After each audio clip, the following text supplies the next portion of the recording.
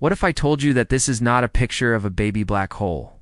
Well, it might be. Astronomers have discovered a huge black hole at the center of a galaxy that's 100 times the size of our Sun, and it might have formed in a very unusual way. You see, this black hole is located in a very distant galaxy, and when we look at the center of that galaxy, we see a bright blue dot. And that dot is not a star. It's a supermassive black hole. It's big, like 100 times the size of our Sun. But here's the thing. Stars don't just form out of thin air. They form from giant clouds of gas and dust. And usually black holes do the same thing. This one might have formed in a different way.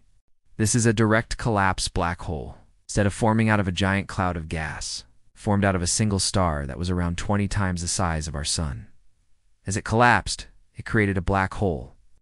And if this is true, then this galaxy could be the birthplace of a new type of black hole. Astronomers are still trying to figure out exactly how this black hole formed, but one thing is for sure, it's an extremely rare event.